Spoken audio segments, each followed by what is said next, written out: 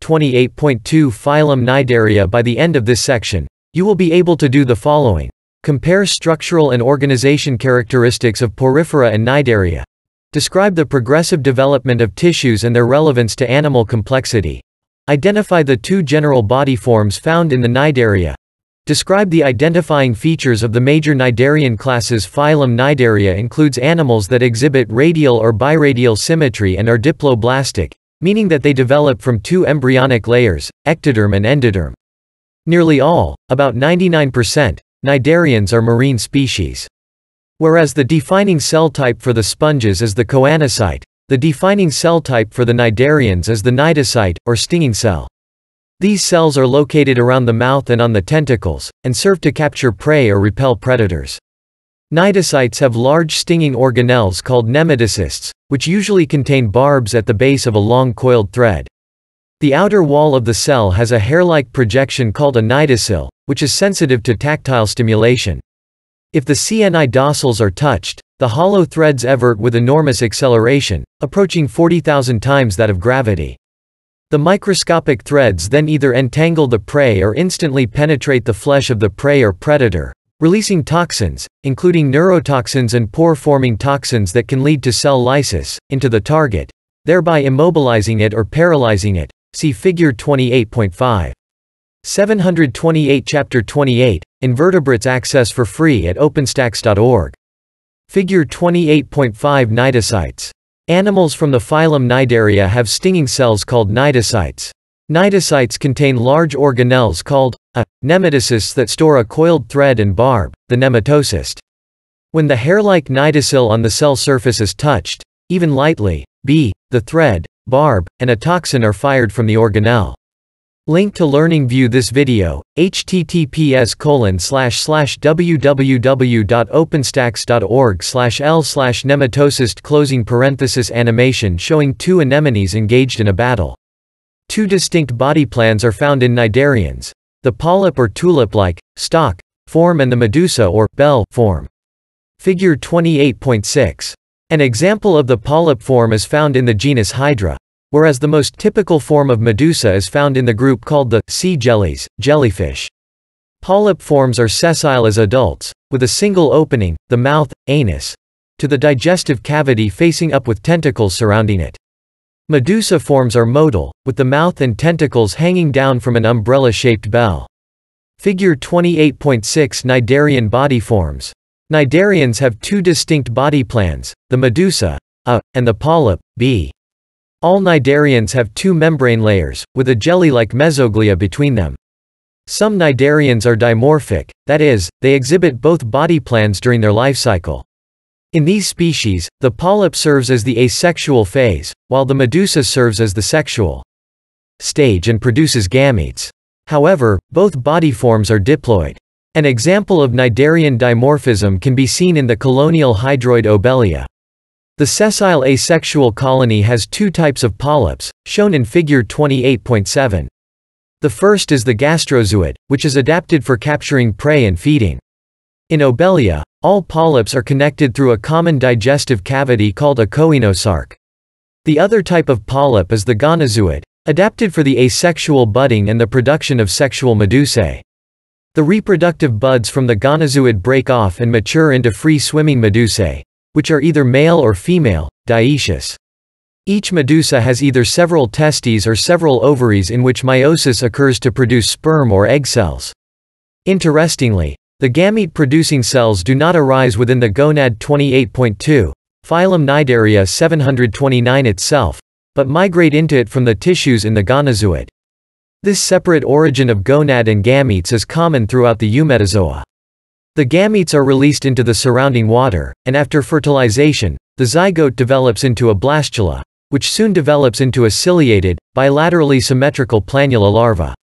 The planula swims freely for a while, but eventually attaches to a substrate and becomes a single polyp, from which a new colony of polyps is formed by budding. Figure 28.7 Obelia.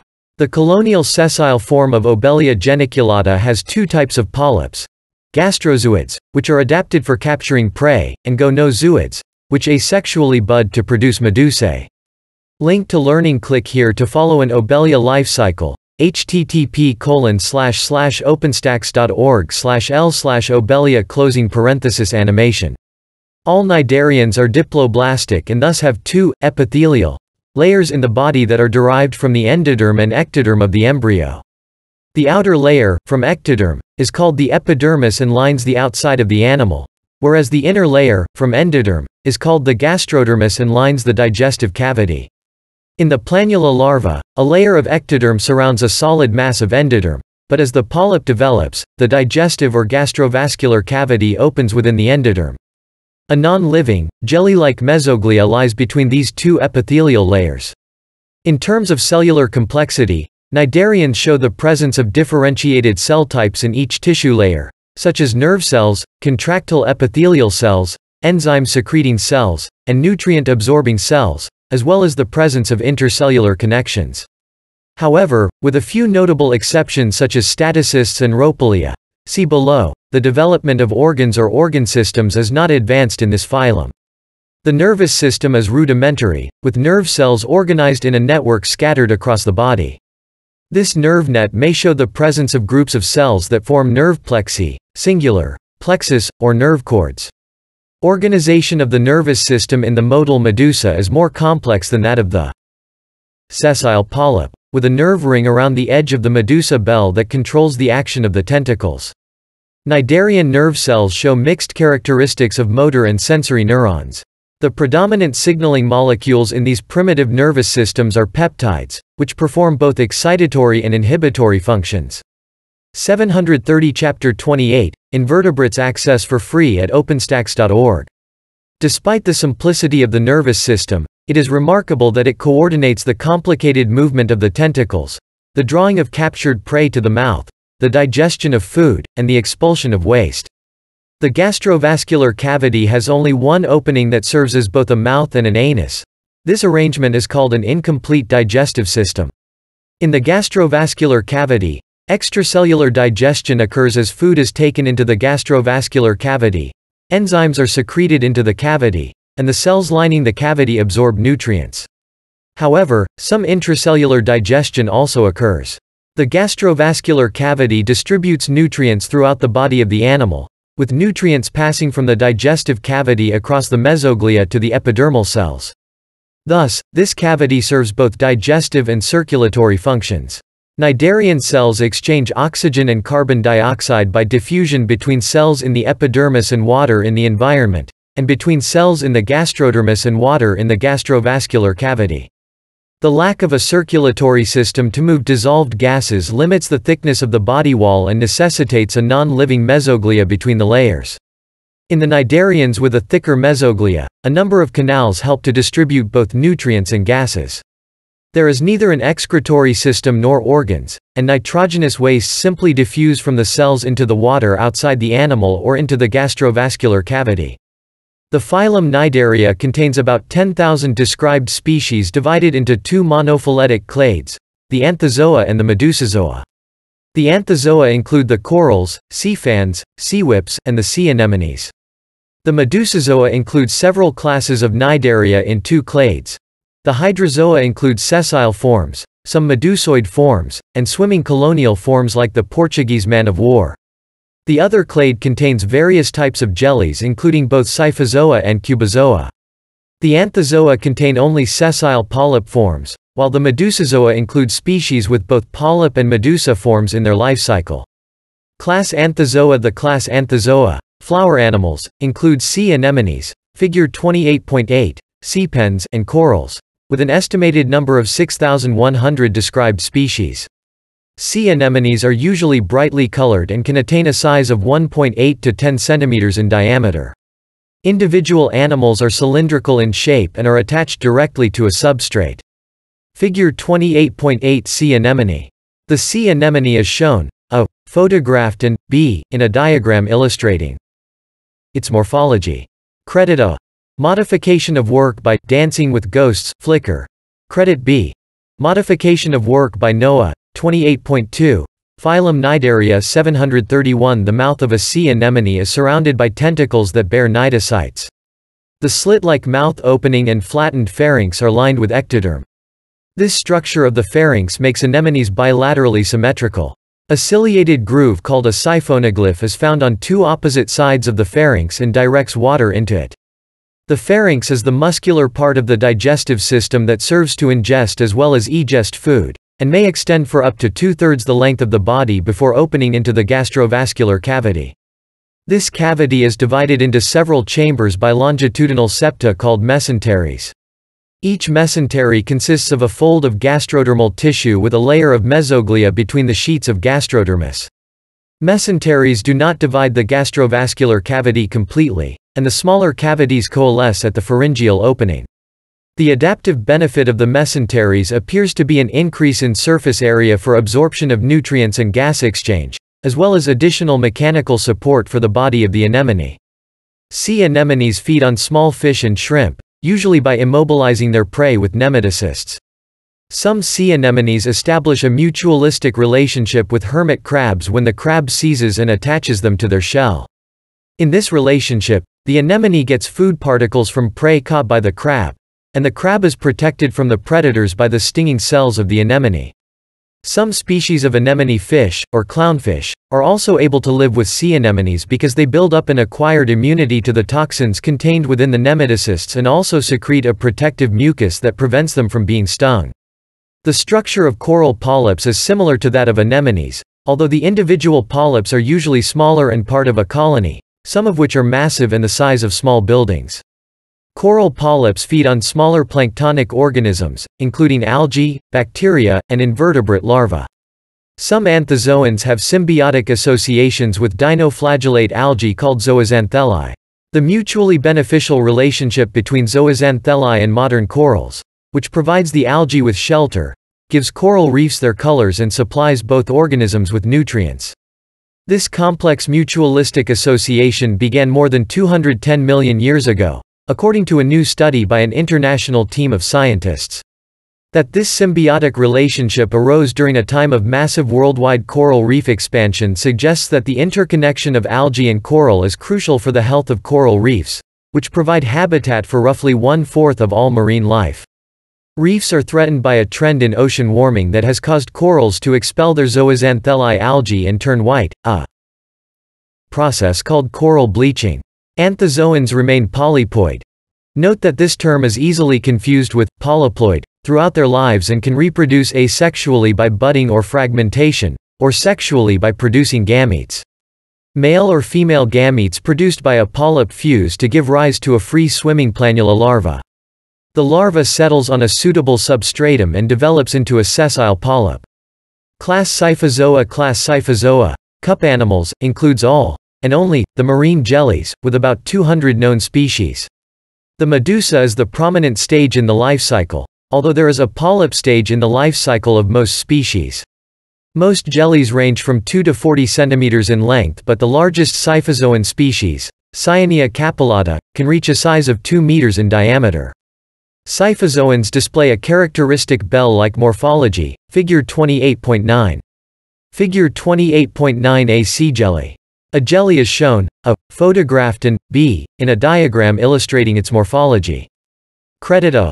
Modification of work by, Jimage 944 inches, Flickr. Credit B. Modification of work by Mariana Ruiz Villarreal. 732 Chapter 28. Invertebrates access for free at openstax.org. In the sea jelly, a mouth opening is present on the underside of the animal, surrounded by hollow tentacles bearing nematocysts.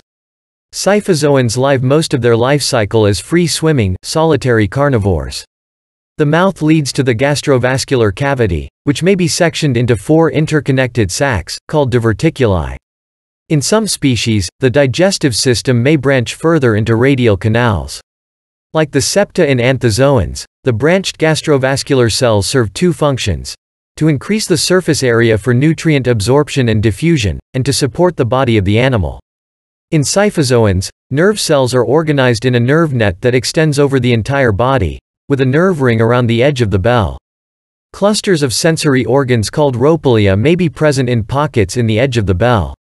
Jellies have a ring of muscles lining the dome of the body, which provides the contractile force required to swim through water, as well as to draw in food from the water as they swim. Scyphozoans have separate sexes. The gonads are formed from the gastrodermis and gametes are expelled through the mouth.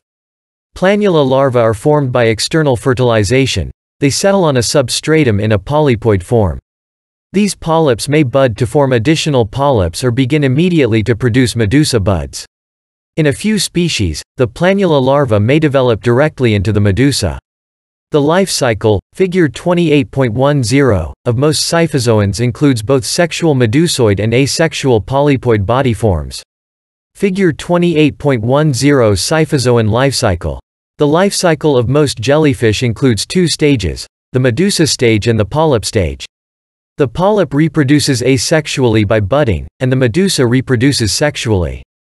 Credit, Medusa.